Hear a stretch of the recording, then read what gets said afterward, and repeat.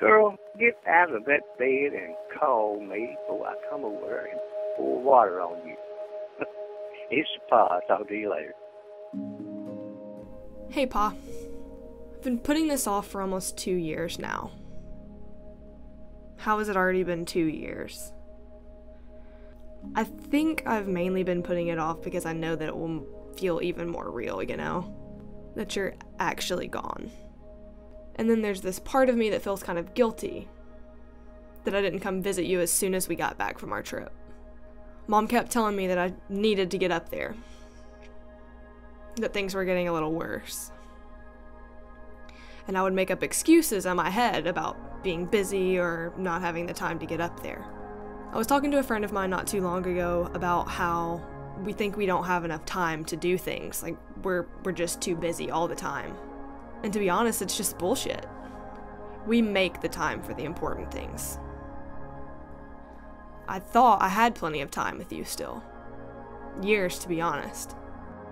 To this day, when I visit Ma, there's something inside of me that just hopes that you're gonna be sitting in your chair, munching on one of your snacks when I walk through the door. Like nothing's changed. I don't think that will ever go away. Ma's doing pretty good. She's been keeping herself busy. Can't just show up to Greenbrier these days.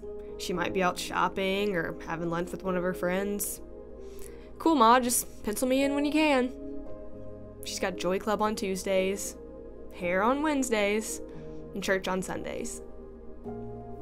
She's still watching her Lady Vols, too. When I told her I was playing basketball in a co-ed league, she perked right up and got all excited. She said she wished she could come watch, but we both know she's sound asleep before our games even start. We took her to Gatlinburg a few months after we lost you. She sure loves to shop. She was already planning our next trip back on the car ride home. I told her as long as we slept in separate rooms next time, because she kept me up all night with that snoring. I love that woman. She keeps me giggling. You did too.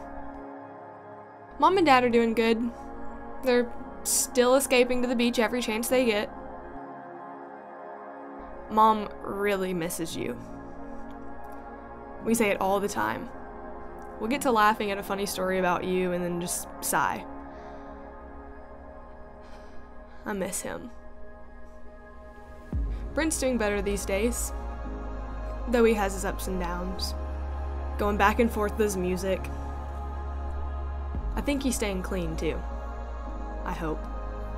He took it really hard when we lost you. You always had this next level kind of bond, you know? It's best buds, really. Me and Joe are still obsessing over Gus, nothing new there. You sure would get a kick out of him, that goofy dog. Besides that, we're being the responsible adults that we are and trying to buy a house. I wish you were going to be here to show us how to fix everything that breaks, though. Because we both know my dad won't be able to. I've been going through all your old VHS tapes since you've been gone. I'm finding out that we're alike in a lot of ways. Like, you were clearly the one in your group that was always filming everyone and everything. Whether they liked it or not. And that would be me. Ma didn't seem to be a fan. Which is funny, because Joe isn't either. I also learned how similar our fashion sense is. Speaking of that, I took some of your old clothes and watches. I hope you don't mind. I'm putting them to good use. I've also found a ton of videos that I'm in that I'd never seen before.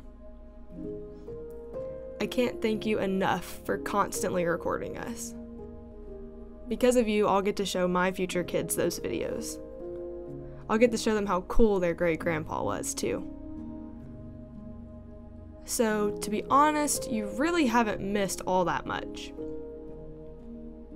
But boy, have we missed you. Well, Miss Heather, we just got done watching your video, and that sure is cute. We sure are missing you, but Ma's watching it now. I watched it, and we'll talk to you later, honey. We love you. Wish you were here. Bye-bye.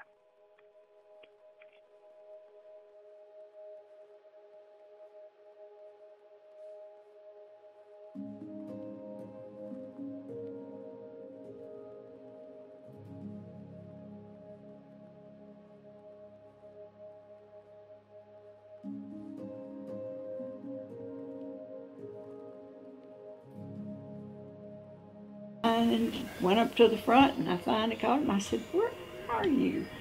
"I lost my cane." So he She was. said, "Well, I'll go over and tell them if they find it." Well, I looked and I just pushed the buggy up there and there was my cane in the buggy.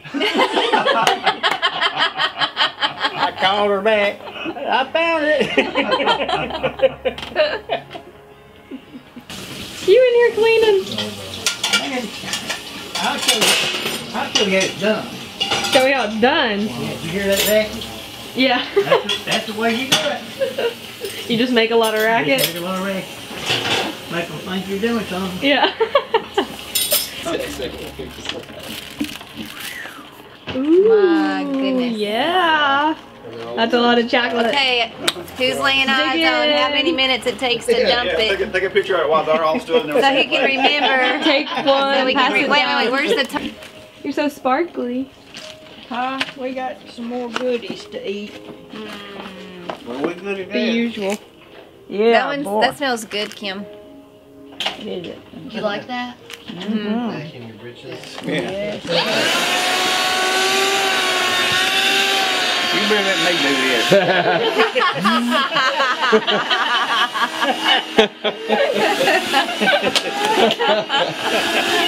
I don't think I'd trust you.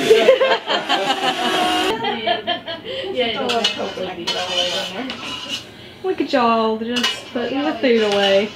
Love y'all. Love you too, baby. Merry Christmas Eve. Y'all be careful now. We will.